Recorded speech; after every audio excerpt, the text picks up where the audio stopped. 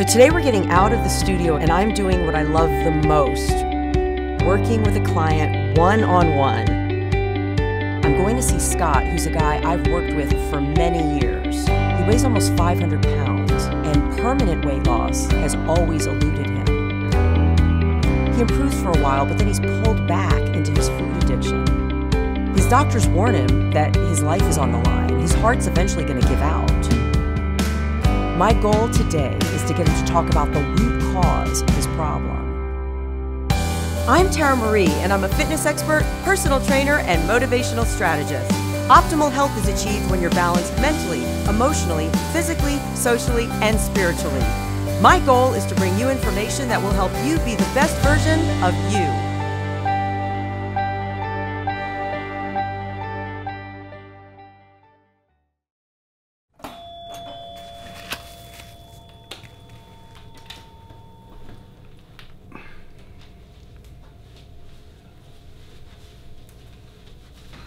Hey! Hi, Sarah. How are you, sweetheart? Good. Mwah, mwah. It's been so long. I know. How are you doing out here in Queens? I'm doing great. Yeah? I'm doing great. Look at my beautiful Oh my apartment. God, I do love this. Yeah, check out the view. This is beautiful. Oh, this is Check nice. out to your left. You see the Freedom Tower? Is that unbelievable? This is beautiful.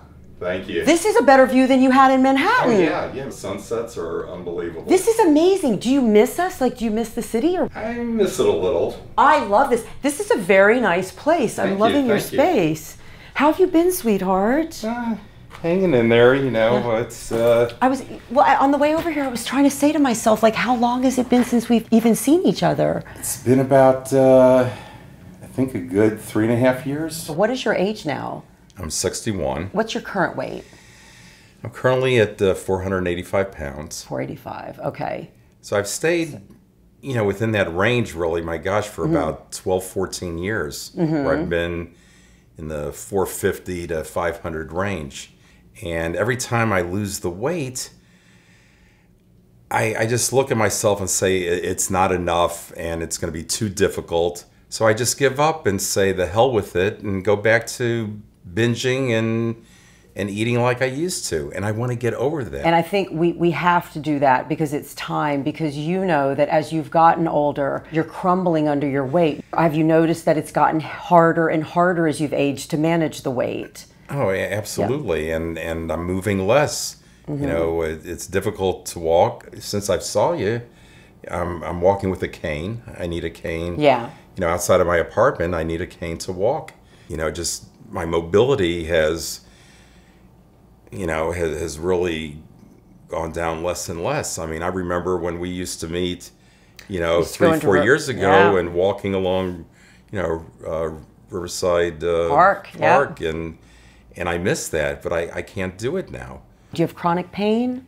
It's, yes. Like to get up right now from this chair, my knees will hurt and the muscles, you know, on the back side of my legs. So it's so difficult to stand up. And then once I stand up, it takes me a minute or two to actually start walking. And the longer I sit, the worse it is when I stand up, the worse the pain is. I see that you are on some medications. Have things changed since we worked together? They have. Well, total, I'm taking 6 medications. Okay. And I do that religiously every morning. For my AFib, I'm taking Xarelto, still on the high blood pressure medicine like I was before, and 2 other heart pills, metoprolol and amlodipine. Aside from the atrial fibrillation, what has the doctor said?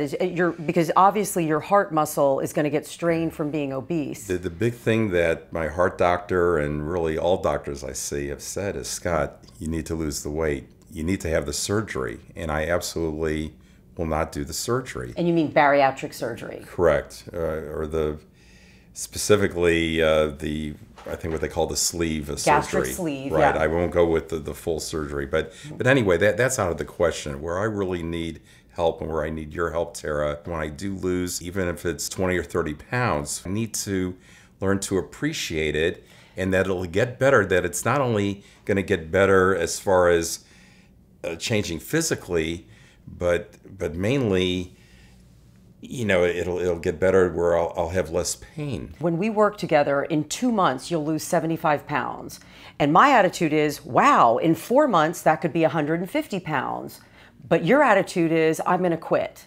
What leads to that kind of frustration that leads you to quit rather than say 175 could be 150 if I just wait another 2 months? Okay, what the frustration is, I don't see the change as much. I feel like it should be a greater physical change, when I lose that 50 pounds or 75 pounds. Mm-hmm. But also what comes back in my mind, what conjures up is the things that I can't accept about myself, that keeps me hiding behind food, that keeps me, I realize, I'm smart enough to realize that I'm trying to hide myself by binging and being compulsive overeater. I still haven't gotten over, why I'm just so obsessed and compulsive with food. Yeah. I have every reason to lose the weight. I have every reason to, watch what I eat. Yeah. And it's just unbelievable how I would, rather live in pain just to have, my food. Your food addiction is just a form of abuse. All addicts, I've worked with drug addicts, chain smokers, alcoholics, food addicts, they all have 3 things in common. Number 1, they use their substance to numb feelings. Yes. Would you agree that you use food to absolutely. numb feelings? Feelings come up, you don't want to feel them, you don't want to deal with them, which means you're not going to heal them. So you numb them, which just keeps them stuffed in your body. Number 2, all addicts have something about their life or about themselves, who they are, that they want to escape. And all addicts I've ever worked with, none of them like themselves. I want to explore this with you because I believe that if you're really willing to get really just dirty, gritty, honest with yourself, that's the key to your healing. Because essentially there's a hole inside of you that you're trying to fill with food and it's not working. Because if food would fix it, it would have fixed it by now, right? Absolutely, right. Yeah. So let's talk about this. You're using your substance of choice is food. And I get that. You're not alone. What feelings are you trying to numb? Are you aware of the feelings that are coming up? Yes, it's the feelings of not feeling, of not being good enough. Mm-hmm. I feel like I'm a good person. I know I'm a good person in general. I'm very, compassionate, and but I don't feel like I'm good enough. I have this terrible attitude that everything is bullshit in life. And it's a terrible attitude to have. I'm definitely, more pessimistic than optimistic. And the thing is, that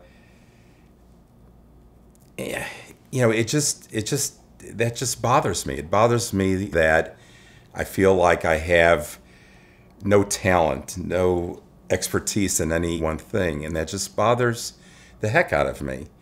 And when did you first, because what I'm hearing underneath what you're saying is I'm hearing you say that you feel unworthy, almost like you're unworthy of having a beautiful life that other people have. When did you first in your life feel unworthy? I don't, that's a strong word to say, unworthy, but I guess you're right. It's, not to feel good enough. I even felt it at a very young age, when I was in, maybe even as young as grade school, but definitely middle school, where, I wasn't athletic. I wasn't, I had friends that were like great at playing guitar, mm-hmm. or magicians, or they were great, in sports. And I felt like I never had a talent. Couldn't play an instrument, wasn't good with... Did you ever try? Did you ever try anything? No, I never tried. And yet, throughout my whole adult life, people, enjoy being in my company. Mm-hmm. And I realized that because they, enjoy to hear, the knowledge that I have about pop culture or whatever the subject matter might be. And I'm getting, starting to get, emotional about it. But,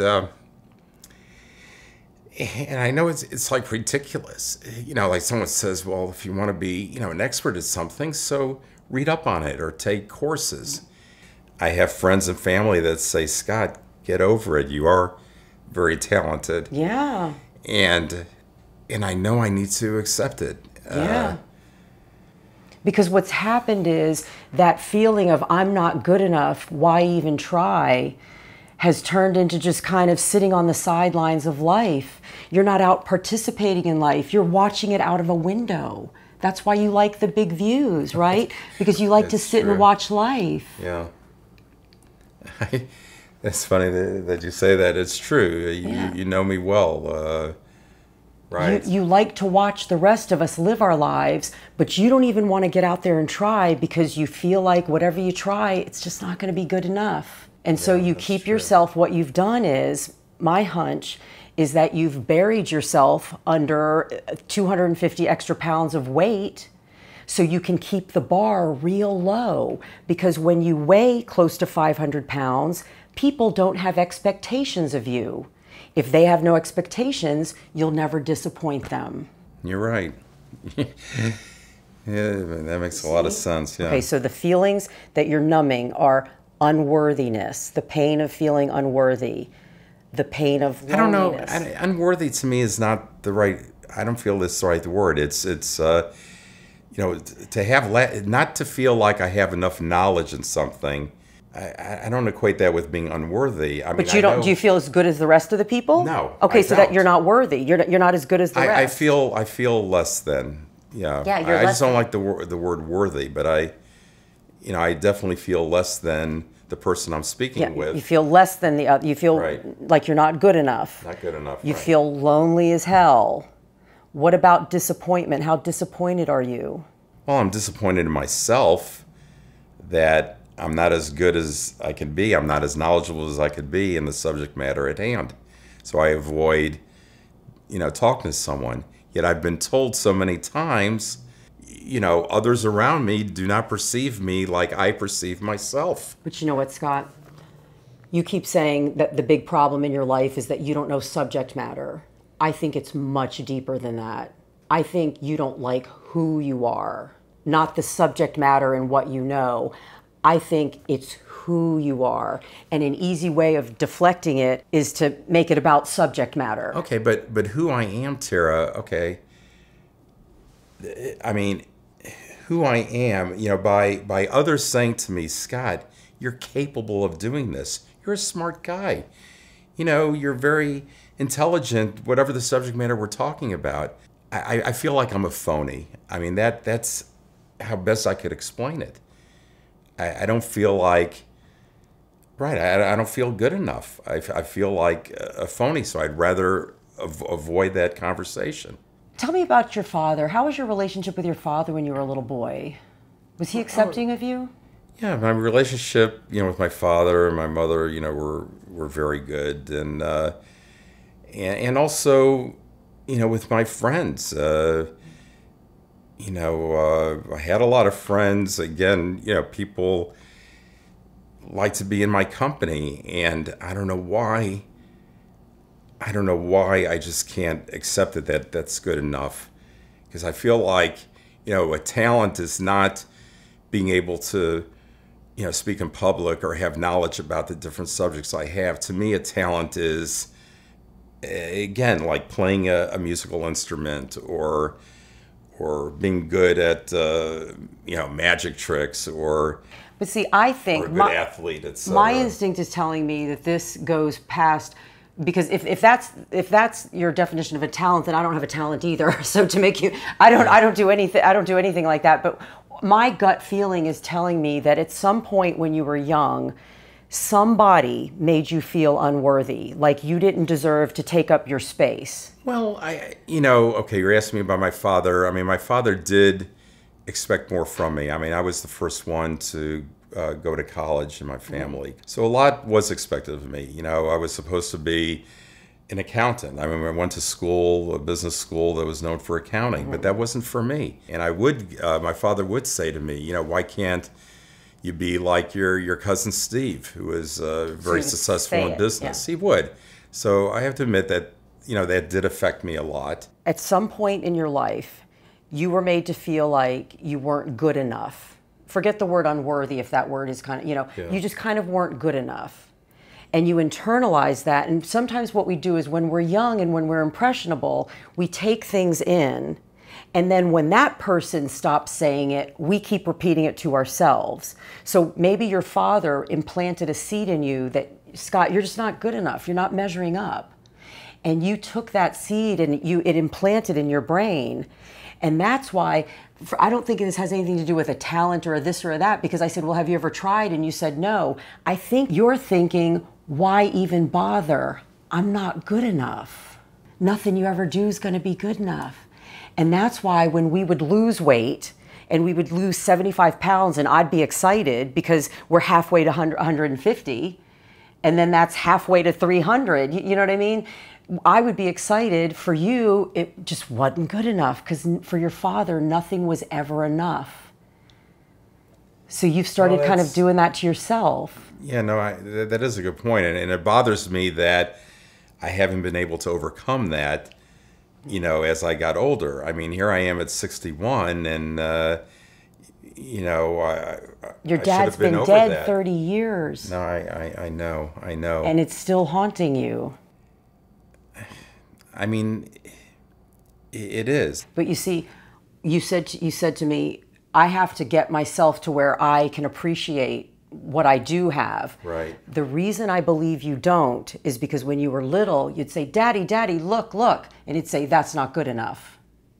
So do you see, you're hearing that in your head. Right. You've programmed your brain. Well, I'm hearing it's because I didn't become an accountant, or for that matter, because I didn't start a business like my cousin Steve, who sold it for millions of dollars, that, I'm not a success. It's like, why couldn't you do that? Right. If he was able to do it. He said that. Yeah. Right. Yeah, he said it. If he was able to do it, why can't you do it? Because I know I come across as being capable. I know I come across as being smart.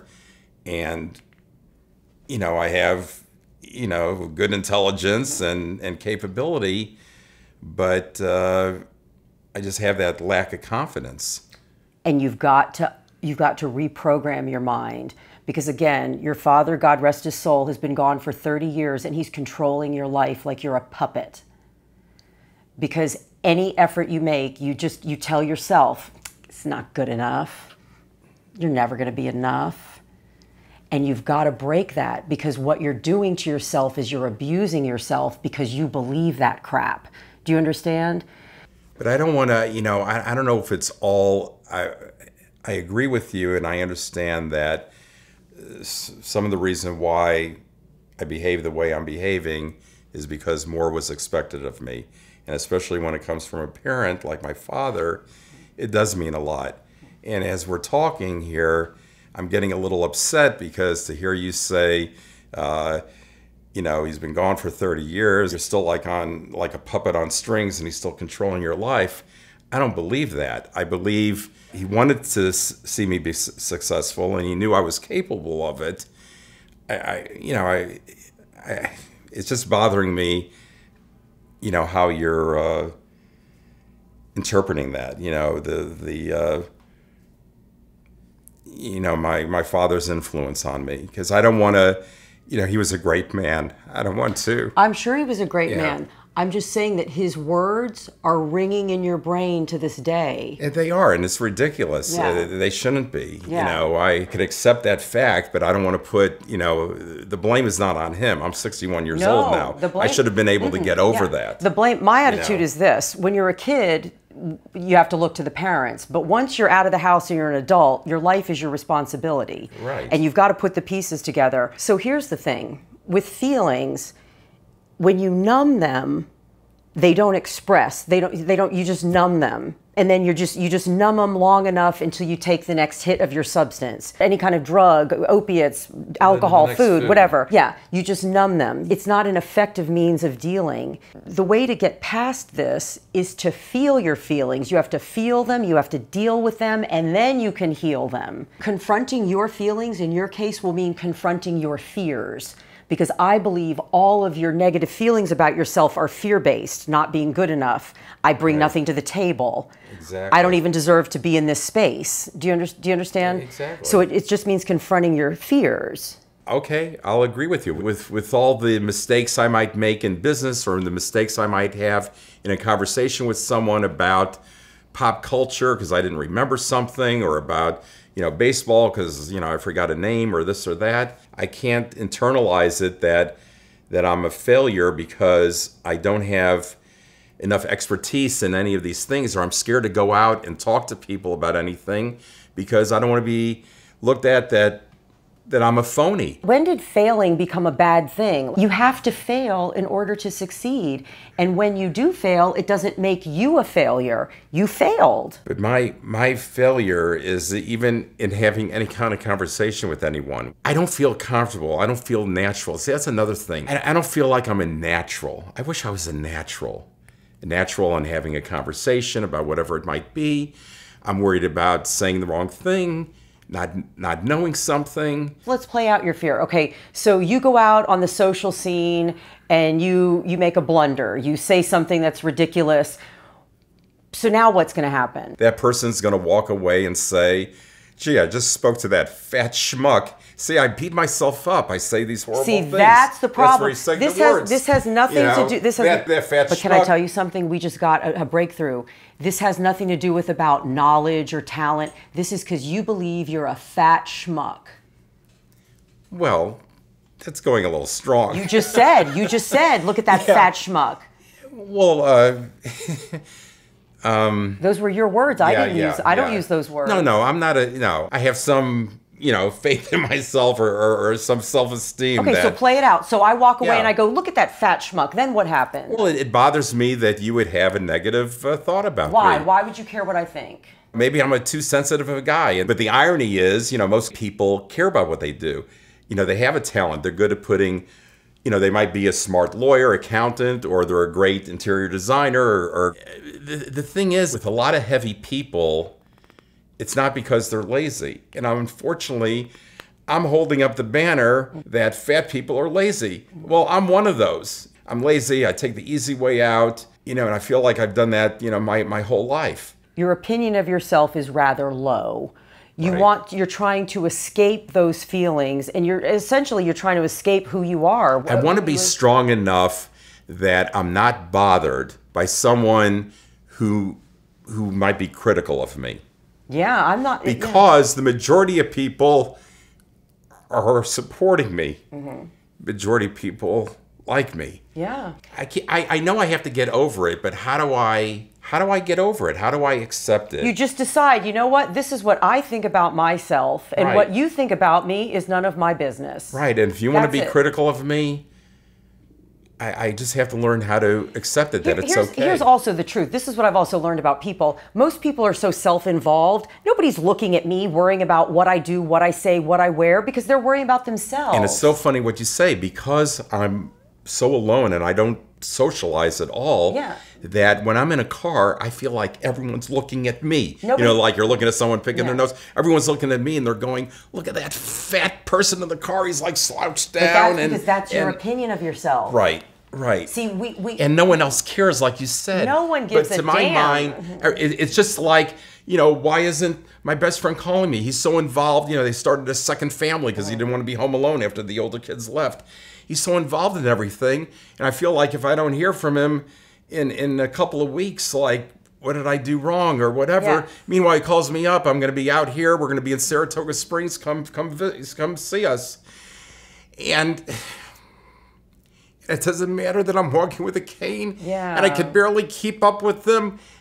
They love me. People love me. Yeah, you've just got to love yourself. See, I hate. Scott, you've just got to love yourself. You've just got to decide. You have to make the decision that you're here, you're okay just the way you are. And if nothing changes, things can improve. Things can always improve. But if nothing does, you're fine just the way you are.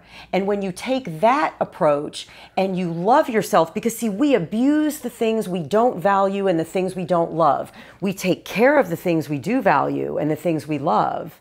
The reason you abuse your body is because you don't give a crap about it. And what's bothering me now is this is not the first time I've had this realization. Yeah. And yet I still go back into my addiction with food. You're hiding behind your addiction. See, addicts hide behind their addiction because it's safe behind the addiction. It's something you know. You may be miserable, you may be riddled with pain, you may walk with a cane, it may be hard for you to shower and take care of yourself, but at least it's familiar. What's on the other side of that door out there is unfamiliar, and that makes it scary. What you have to do is make some decisions about your life and make some decisions about yourself. And it's going to feel very artificial at first because you're going to be thinking things and saying things about yourself and being like, I don't even believe that. So you've got to keep putting those thoughts implanted in your mind, and you've got to take measured risks. I want to look at your kitchen because I want to look at your environment here in the home where you spend a lot of time. It needs to be a safety zone. Well, I can tell you right now, there's a lot of bad things in there, and you're right. I could avoid it by not bringing it in the house. Right. I'm going to go take a look. Taking a deep breath when I'm driving, not to stop at a... Let me take a look. Absolutely. Okay. Okay. Okay, Scott, so let's see what's in this kitchen. All right, so far, I don't think things look so bad because I don't see, except for this one corner over here, I don't see a lot of bad stuff. Can I open the fridge? Absolutely. Yeah. Okay, let me see. This is not so bad. This is not so bad. So he's got some Greek yogurt, some fruit, whole fruit, organic carrots, grapes, fruit. Okay, fridge is not so bad. Fridge is not so bad. I got to tell you, you've got some fruit, some vegetables, some Greek yogurt, some organic honest tea. The fridge isn't so bad. And I have the hummus and the guacamole, the avocado. I think I'm not going to like what I see in the freezer, though. Probably not. Okay. Okay, and I was accurate. Okay, so you've got you've got Chunky Monkey, you've got waffles, other blueberry waffles, more Chunky Monkey, popsicles. Yes. You like sugar. Seems like you like sugar. Lots of waffles, lots of processed food. Okay. Let's come over here. The honest tea, I don't mind this because it's all unsweetened. It's I never had problems really with sweetened drinks. That's not my problem. Yeah. It's too much food and processed food. Okay. So things like chips. This is what I'm talking about. When I'm saying I want you to eat real food, this is what I call an edible food-like product. What I want you to start thinking of is eating for nutrition for your cells. If it's not going to feed your cells, it's just a waste of calories. Okay. Marshmallows. I know, it's all sugar. Marshmallows. And again, the sugar, remember we talked about the sugar creates the inflammation in the body, which then creates the pain, right? So we're going to get rid of the sugar. And we've got peanut butter. I have nothing against peanut butter. I eat peanut butter. I do prefer organic peanut butter that's just peanuts. You know, something with no sugar. The big thing with me, Tara, is controlling also the volume. Right. It's like I know what you're saying about the clean food and the not processed. Not so bad. Not so bad. There's some junk food here for sure. There's a lot of good, but you've got a stash that you can use for a binge between the marshmallows and the ice cream and the popsicles and the waffles, which I'm sure you probably somewhere in here have syrup and things like that. So those are the kind of things that we want to think about. And if we clean up your diet by getting, and I understand that eating that amounts and quality and quantity control is an issue for you. Again, we can probably get you off at least 3 of these prescription medications, which do nothing good for your liver. I honestly don't think that this is that bad. I mean, I thought it was going to be worse than it is. I want you to consider committing to some things that we're going to tweak in your life that I think will propel you in a new direction. Are you open to that? Yes, I am. Yes. Okay. Let me come around. I want to talk to you about this. Well, we've taken a look at your kitchen, and I want you to commit to cleaning up your environment. And I think you understand why that needs to happen, because I need this to be like a safety zone. And one of the things I'm going to do is I'm going to send you a list of foods, generalized, that I want you to have in the house, and everything else has to go. And you can already imagine what that's going to be. All the ice cream and cookies and candy, all that has got to go. Right. I want to give you some bullet points here that I'd love for you to commit to if you're willing. The first is, I want you to consider having daily movement every day, because I believe that your osteoarthritis is hurting you as much as it is because of lack of movement, not because of moving. Because osteoarthritis, when you move, it actually lubricates the joints. You actually start to feel better. So since I know this feels overwhelming, I want you to consider any amount of movement a win. So if you leave your house and go downstairs and check the mail, or if you walk around the block, or you go downstairs and you walk around the shopping area, just any kind of movement. If you move around for 15 minutes, and if you stretch that to 20, and because you'll build up a kind of stamina and you'll start to feel better. Can you commit to that? Yes. I also want you to think about having one small win every day. I think what you need to do to get over this feeling of overwhelm facing life, I think that you need to have one challenge every day, something that seems like it would provoke anxiety in you. Going downstairs to grocery shop, going downstairs to check your mail. I want you to observe yourself mastering daily activities of life so you can feel like you can get back in the game a little bit. Well, I think the big thing is, like, when I go to work, Yeah. and I'm talking to a customer, it's knowing that I know what I'm speaking of, even if the customer says something, negative to me. And if I could accept that whatever he has to say, that is just what he has to say. Right. Right. So give yourself the chance to put yourself out there and find yourself mastering life, being a part of life, getting out of this apartment and rejoining life. And again, if it feels too big, just do something a little smaller, because it's going to happen in baby steps. And first you go a little bit, and then you go further and further and further, and then you realize you've expanded your world. Okay? Okay, that makes sense. Now, the next one I want to talk about your mindset, because I think your mindset, to a great extent, is your biggest problem. It's what's creating all the anxiety, and it's what's ultimately holding you back. So what we need to do is start to get you very aware of your automatic thoughts. And automatic thoughts are thoughts that happen in the background, and we don't even have an awareness of them. It's just our subconscious mind is constantly talking to us. We're always talking to ourselves, and our mind is always talking to us. So I want you to start getting a real keen awareness of what's happening in your mind. And when a thought comes up that's unpleasant or it's negative about you, you need to challenge it. You need to say to yourself, is that true? Even if it were true, so what? What's going to happen? Do you understand? Well, I need to practice that. Because what's happening is, yeah. I feel like you're catastrophizing small things that could and should roll off your back. You're turning into a big story about who you are. Absolutely. And it's just, and none of it even exists. Do you understand? Yeah, absolutely. I want you generally to have an awareness of what's happening in your mind, but your assignment will be that 2 times a day, I want you to catch yourself, hear the thought, and even say out loud, re-script it. You can re-script your thoughts. If I go up to those people, they're going to think that I'm stupid and I'm a bumbling idiot. Re-script it. If I go up to those people, I have plenty to say. And then again, take it to the next step. If they think you're a bumbling idiot, who cares? What's going to happen? Nothing detrimental comes of it. I think I could do that. Now, I want you to take the mindset into the binge eating, because I think that there are times when you're more prone to binge eating than others. When you feel like you're walking into that kitchen to start a binge, or when you're picking up your phone to call to get takeout, you have an awareness that you're about to do it. Okay? As a binge eater, I know there's that moment, you know it's about to happen. Stop. Say to yourself, talk to yourself. Say, Scott, what are you feeling right now? Really figure out what it is. Am I lonely? Do I just feel like a loser? Do I feel shame? Do I feel boredom? Figure out what the it is, because those feelings need to be dealt with head on. Because if you feel it, then you need to deal with it in order to heal it. And if you don't deal with it, that means you're never going to get past the step. You're always going to be just squashing down your feelings with food. When a binge is about to happen, Have an awareness. What am I feeling that I don't want to feel?